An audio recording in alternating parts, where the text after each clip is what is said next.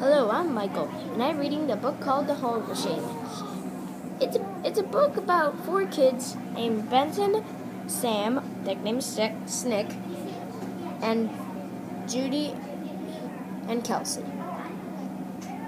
They're the only and these are, well, as they're described: a geek, a class clown, a teacher's pet, and a slacker. Those four don't go together now, do they? But they're spending a lot of time together because of one very big secret: the homework machine. Because it does their homework together, homework for them, they're spending a lot of time together, and people are starting to get curious. But now one of them could end up in jail or worse.